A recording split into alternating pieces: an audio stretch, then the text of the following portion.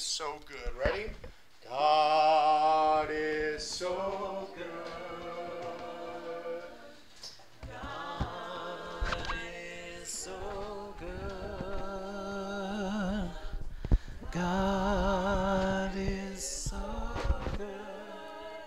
He's so good to me. Amen.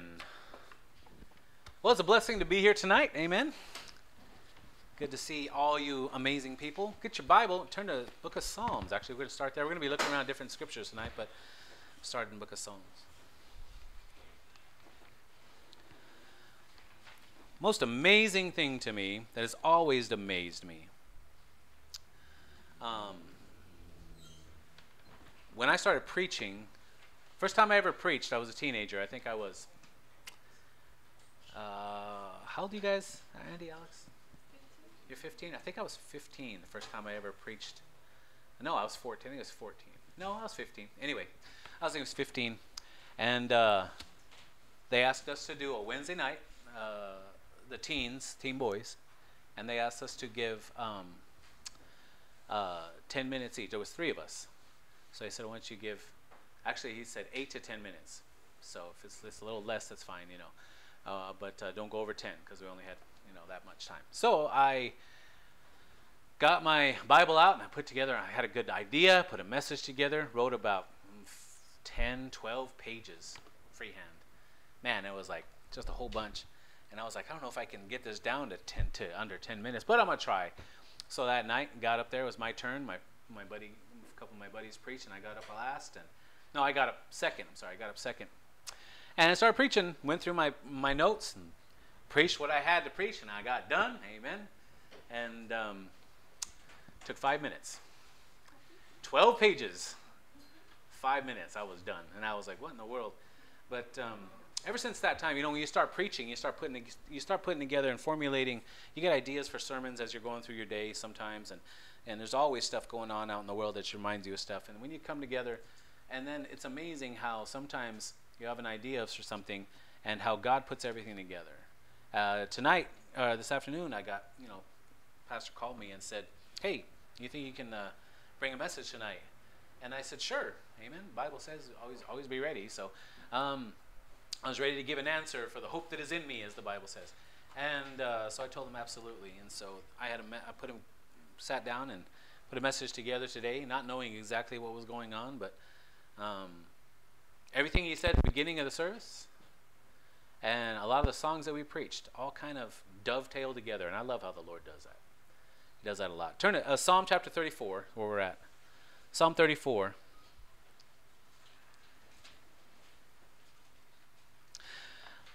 Psalm 34, and we're going to begin reading in verse number 17.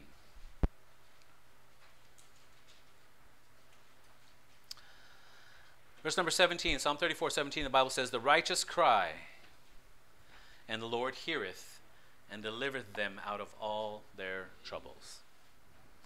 Verse 18 says, "The Lord is nigh unto them that are of a broken heart, and saveth such as be of a contrite spirit."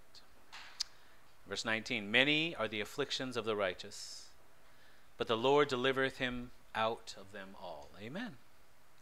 What a blessing to know that we have our Lord there that's always ready for us. I titled the message, Problem Solver. I know we have a lot of problems. Everybody's got problems. Amen. And one of the things that my dad taught me through the years, my dad was a problem solver. A lot of dads are. They want to solve the problem. They want to get it figured. But my dad always found a way to solve problems. I don't know how he did it. He was a jack of all trades. He was a mechanic for 40 years, but he knew how to do woodworking and electrical stuff. He taught me a lot of stuff and taught me how to use tools, taught me how to do all that stuff, taught me how to fish and shoot and all kinds of stuff throughout my life. But you know, now I look at something and I can see, you know, if something needs fixed or repaired or built. I can do those things all because of the things my dad taught me. And over the years, whenever there was a problem in the house or there was a problem with the house, my dad would fix it, and I'd go along, just tag along, and watch how he did it sometimes, and it was amazing to me. But he was a problem solver, my dad was, And I'm thankful for that. And I'm thankful for all the things that he taught me.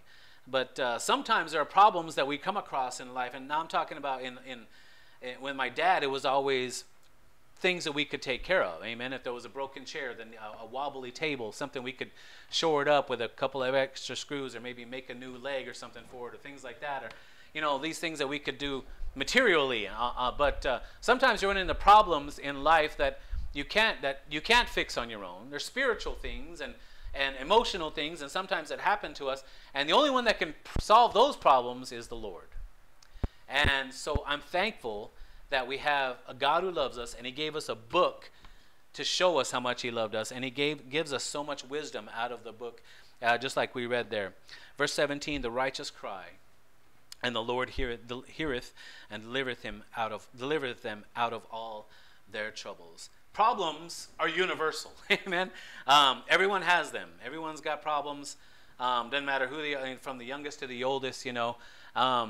I was just last night. I was on my phone, and I couldn't sleep. I went to sleep and I woke up. I don't know when it was, and I couldn't sleep. So picked up my phone. I started reading some things on Facebook and stuff, and I came across this one video that somebody shared. I don't know who it was, but it was this girl. She was just crying. She was probably about, I don't know how old she was. Maybe Sadie's age, maybe a little younger. I don't know, but maybe a little older. Probably maybe more towards Sela. But anyway, she was in the back seat of her car, crying her eyes out.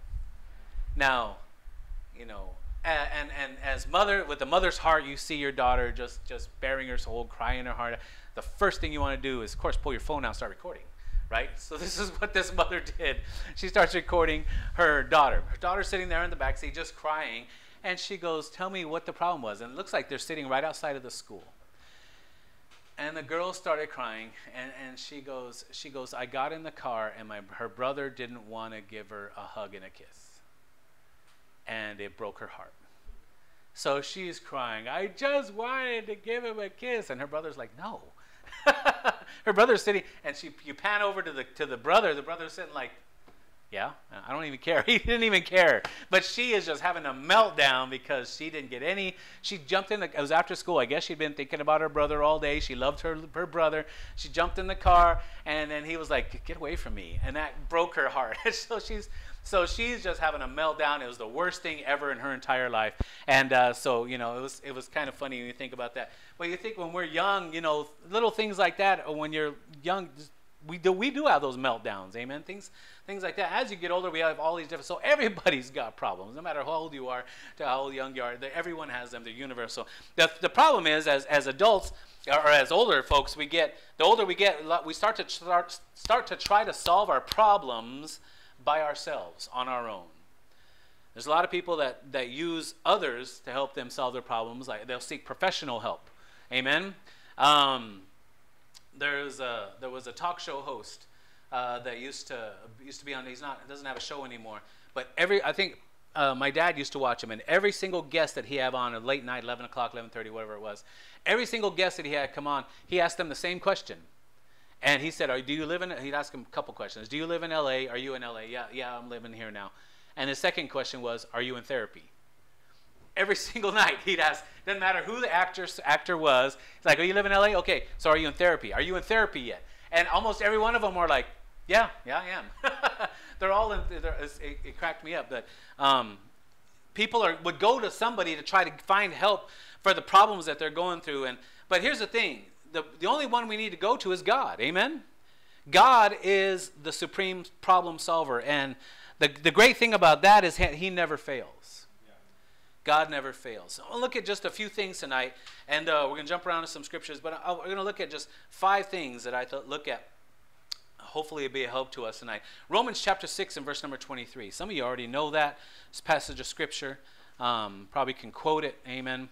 It was one of the first ones that I learned when I started learning the Romans road, Romans 6:23 being one of the parts of that. Amen.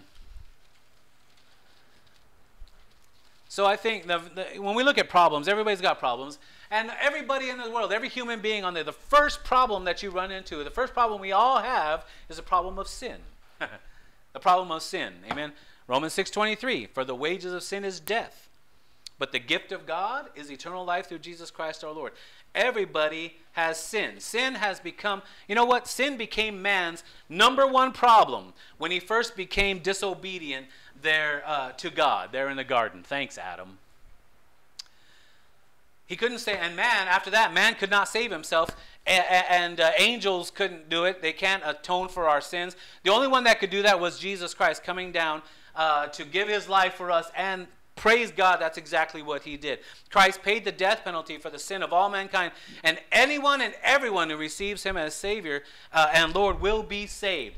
This is the basis of everything that any church, any good, solid, Bible-believing, independent Baptist church should do, is preach the gospel. Let people know there's a problem of sin, and you need to know that Jesus died on that cross, and so you could have eternal life. That's what we do. That's what we're supposed to do. Amen. Going out and being a witness to everybody. When we were the other night, we were coming home.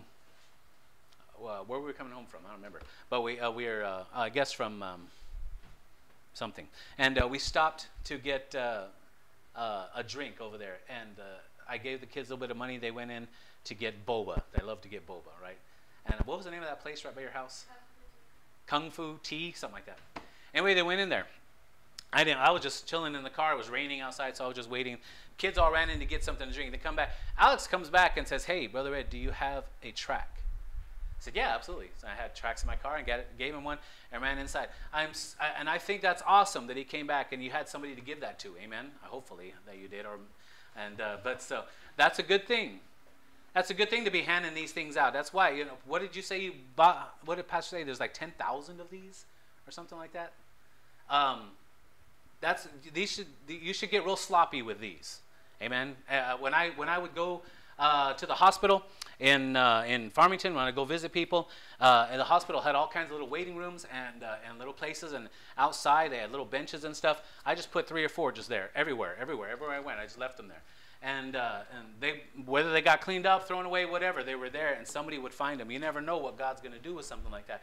People need to know that there's a problem, and the problem they have is sin. The first one is we have the problem of sin, which we all know that on a Wednesday night. Pretty much everybody understands that. So the next problem we'll look at is this problem that we all sometimes have a problem doing. 2 Timothy chapter number 1.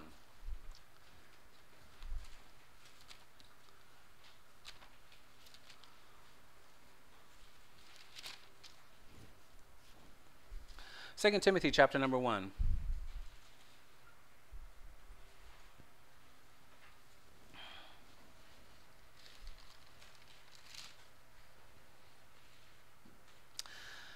Verse number 12, 2 Timothy 1:12. Look what the Bible says. For the which cause I also suffer these things. Nevertheless, I am not ashamed. For I know whom I have believed, and am persuaded that he is able to keep that which I have, what's that word? Committed unto him against that day. Committed unto him against that day. Many Christians today, let me say this, it's sad, but many Christians today fail to receive the promises and the blessings of God that God wants to pour out into your life because you do not surrender.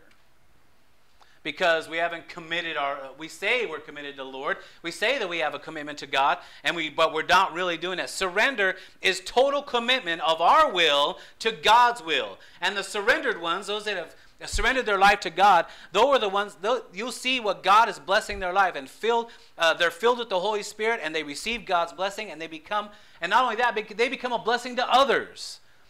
The people that you see, oh man, that guy is such a blessing. I think of, you know, the people, I text my friend, Brother Arby Willett this week, told him I was praying for him, and he texted me back and said thankful for me, and told me he was praying for me too. He knew what was going on with what I'm doing and seeking the Lord in my life, and it was a blessing. But you know, it's amazing that I just sent him a text, and who am I? I always think I don't know I'm just a weirdo from New Mexico, but and R.B. Willett is a national speaker, international speaker. He's preached all over the world, and yet he'll send a text. I sent a text to him. He sent a text right back to me, and it was a blessing to. But the thing is that he has always been a blessing to me. And I remember the very first time I saw him preach was at Lancaster Baptist Church.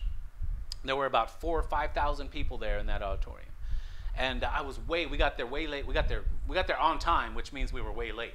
And we had to sit way in the back. And I'm in the back. So I saw him way at the front preaching at the pulpit. And he looked like he was about this big, because we're so far away. And that's as far as I could see.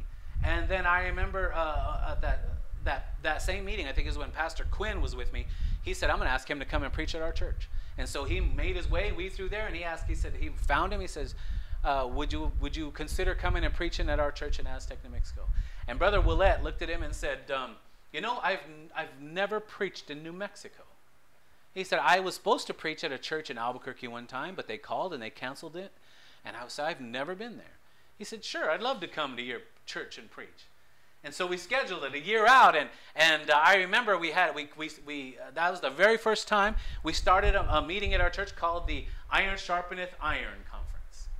And we had Brother Willett coming, and I went with Pastor to go pick him up at the airport and bring him back, and it was just amazing. We picked him up at the airport, we got him back to the church, and I remember some of the guys that were with me at that conference before. We were standing on one end of our church foyer, and he walked in the other side with Pastor Quinn, and one of the guys was like, look, Brother Willett's here. I was like, yeah, I know. I went with him to get to the airport. They're like, no, but he's here in our church. Like, here. We're like, I can see him, like, right there, And so for us, it was kind of amazing. But when you got to know such a great preacher like Dr. Aubrey Willett, he was just as personable and as humble as he could be. An amazing preacher. And he was such a blessing to me. He's been such a blessing. And I told him in a text message that you've been a huge blessing to me all these years. And he was a blessing to any pastor. And he was a great blessing to Pastor Quinn when we were there. And everywhere he goes, he's such a blessing. But you can see that when somebody has surrendered their life and committed their life to God's will, those surrendered ones are filled with the Holy Ghost, and they receive God's blessing, then they become a blessing to others. It just happens that way. They can't help it, that to be a blessing to others because we're filled with the Spirit. The problem is we have too many Christians that don't want to surrender their life. The Bible says there in 2 Timothy 1:12 that we to keep that which I have committed unto him against that day. What have you committed to God? Have you committed your life to God? Have you committed everything to God? Have you committed your job? Have you committed your family? Have you committed everything in your life to God? The talents that God is, we have a room full of people that are talented people, amen? And but have you committed those talents to God? We'll say, Brother Ed, I use them every single week and every single service. I use it to serve. Yes, I know. Praise God for that. But have you committed that talent to God? Or is it just because, well, Dad asked me to? It has to be something that you do.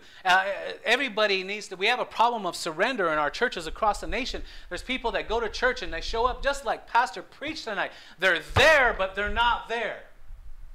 They're there, but they haven't surrendered. They're there in physical form, but spiritually they're not there. Their heart is far from where they should be, as the Bible says. Amen. We have a problem with surrender. And then, which brings us to, this is kind of something we talked about before, but 2 Timothy, you're there in Timothy. So look in 2 Timothy chapter 2. Look there next chapter over in verse number 12. Because there's a problem of suffering. There's the problem of sin, there's the problem of surrender, then there's the problem of suffering. 2 Timothy 2:12 says, if we suffer, we shall also reign with him. If we deny him, he also will deny us. We need to understand that there's going to be suffering when we're following the Lord, but it's there for a purpose. I preached a little bit about that a couple weeks ago. Suffering comes to everyone. It is the suffering endured for the cause of Christ that will bring the reward to us of reigning with him. When we get to heaven, we have all the rewards, amen. We suffer here. But suffering comes to everybody. And sometimes it's physical suffering. Just this morning, I got a text message from my niece, my oldest niece, second oldest niece, something like that. Her name is Darla. She texted me, and she said, Uncle, can you pray for this girl that's in a hospital in Los Angeles? And I said, yeah, I can. And she said, she's battling cancer. She's just a little girl, and she's battling cancer. And I was like, I didn't know how she knew about it. And she said, I said, what's her name? She goes, her name's Delilah. I follow her on TikTok. She said, I follow her on TikTok. I was like, oh, okay, so that's how she knew. I didn't. But she said, I was just thinking about her, and she's struggling right now. I don't know if she's going to make it. Would you pray for her? Would you pray for her? Maybe ask your church to pray. And I was like, okay. So I looked up who that guy, Googled who this girl was, and saw that, yes, she is. She's somewhere here in Los Angeles, and she is battling cancer. And she's been in the, and from what I read, she's been in the hospital the last 2 weeks.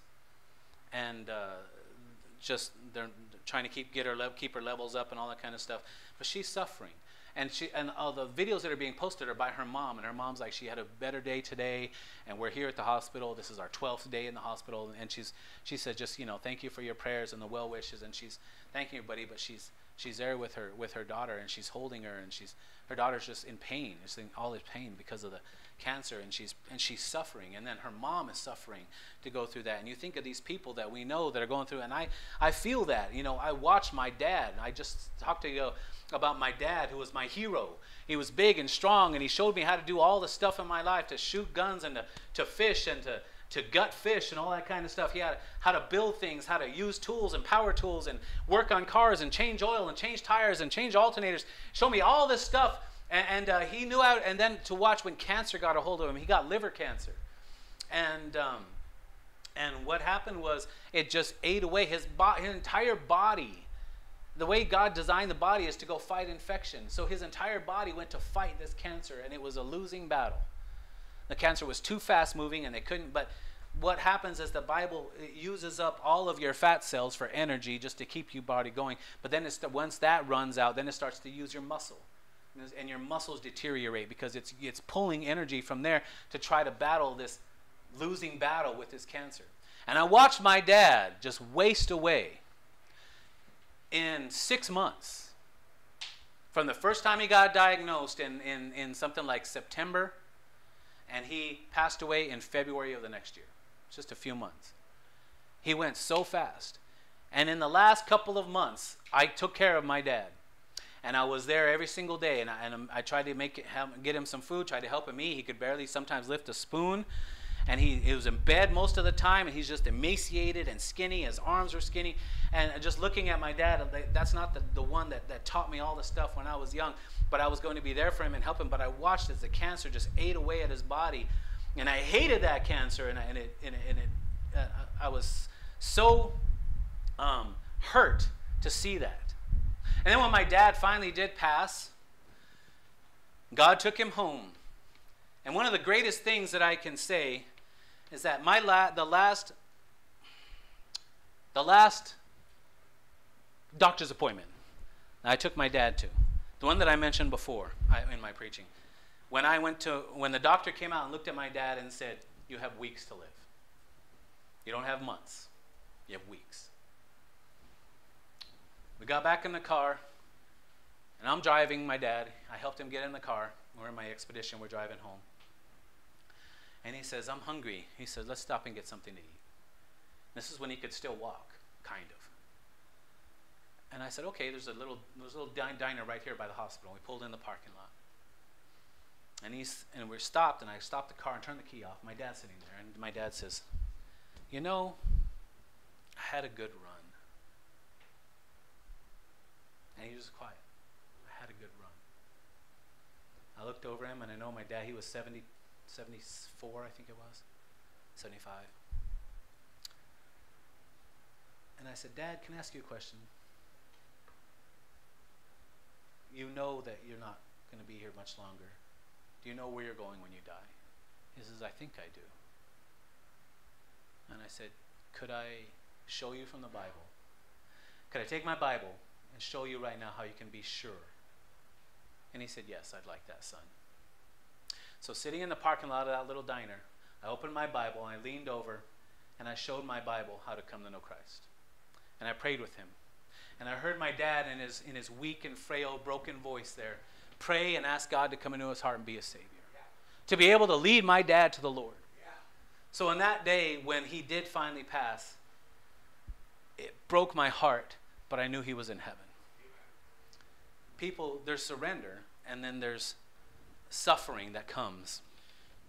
I'm glad that I surrendered my life to follow the Lord and to have the opportunity to help my dad come to know Christ when he was suffering. God has purpose in everything that he does. God has a purpose in what he allows. When suffering strikes, we must be prayerful, we must be patient, and we got to seek God's purpose and committing the keeping of our soul to him. 1 Peter 4:19 says this, "Wherefore let them that suffer according to the will of God commit the keeping of their souls to him in well-doing, as unto a faithful Creator." Committing your souls to him. Through the suffering, there's a problem of suffering. Look in 2 Corinthians chapter number 6.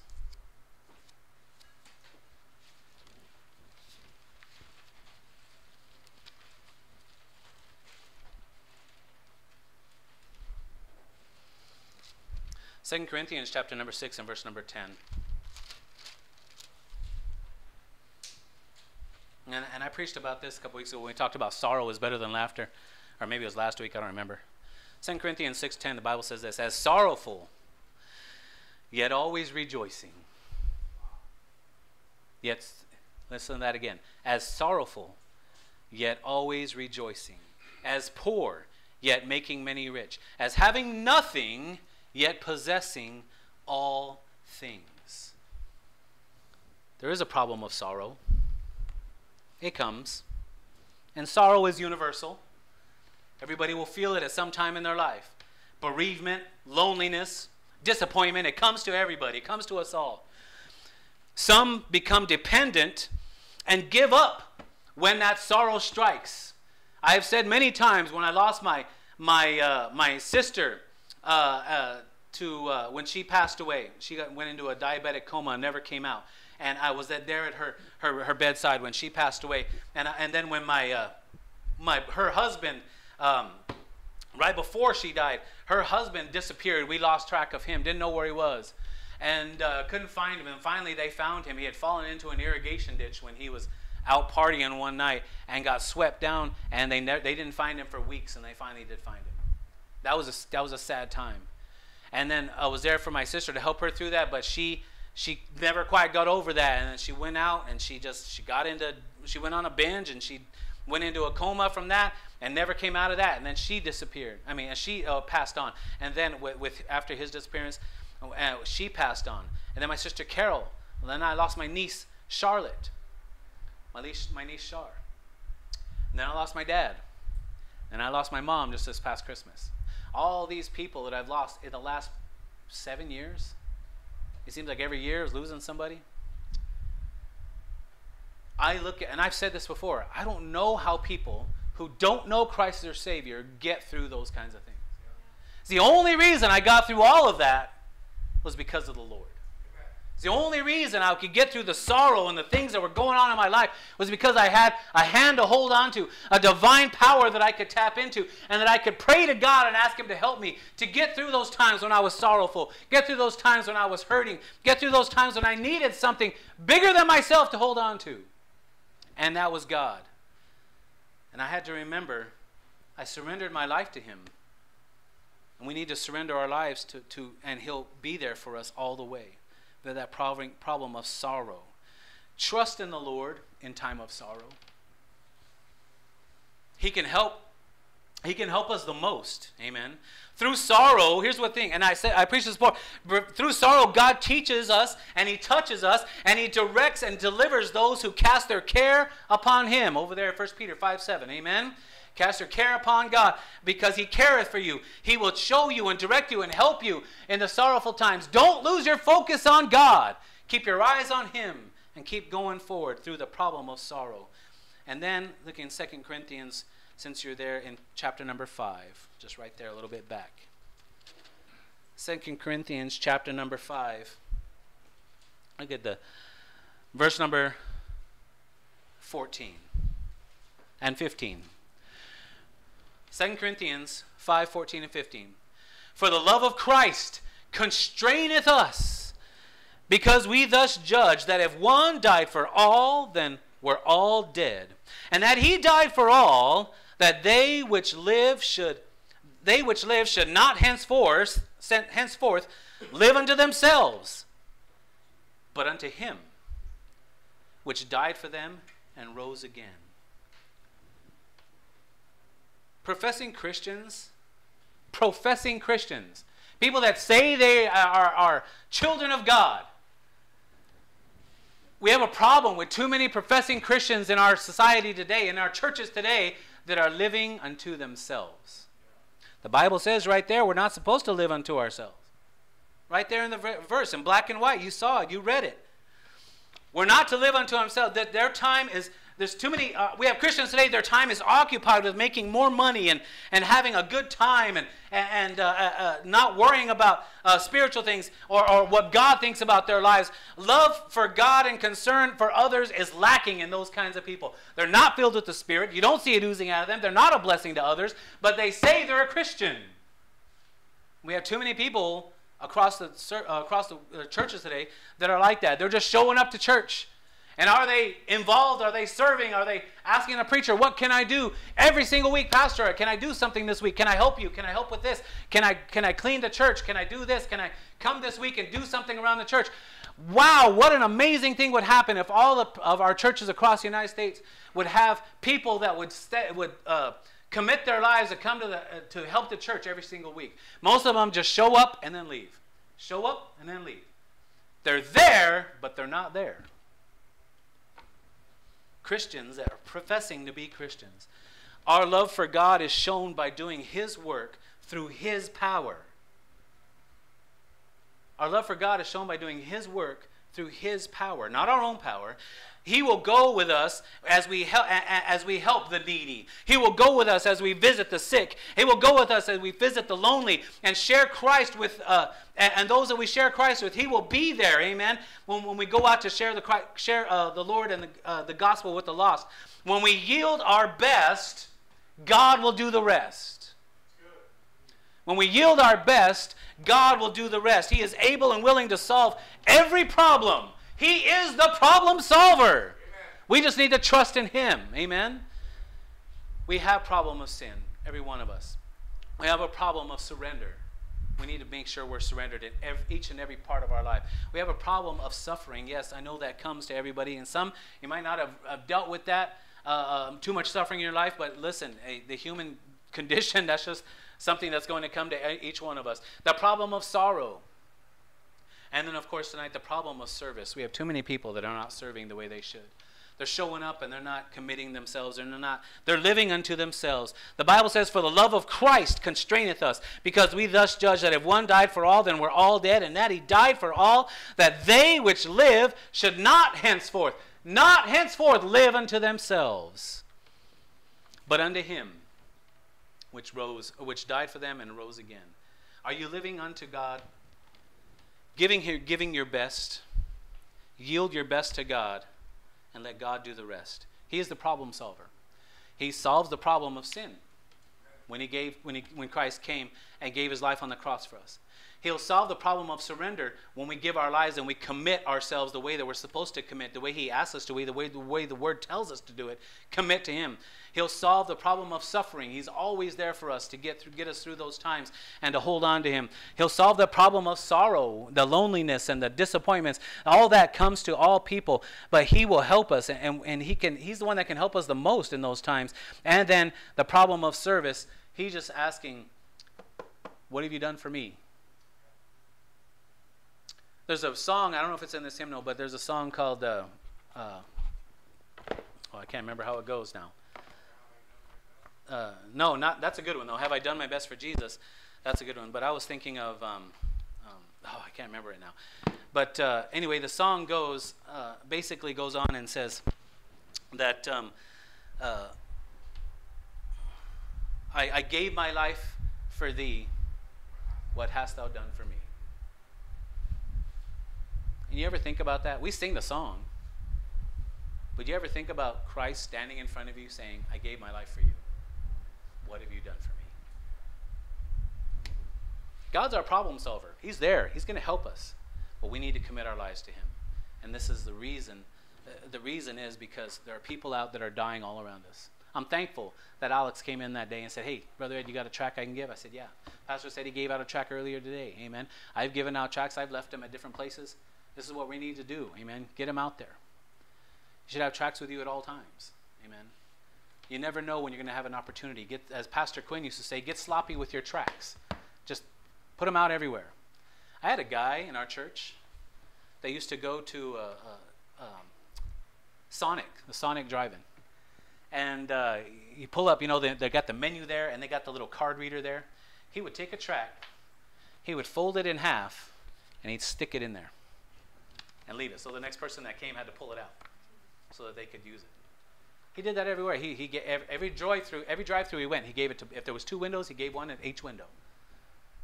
I tried to do that, and sometimes I forget. A lot of times I forget. But why can't we do that?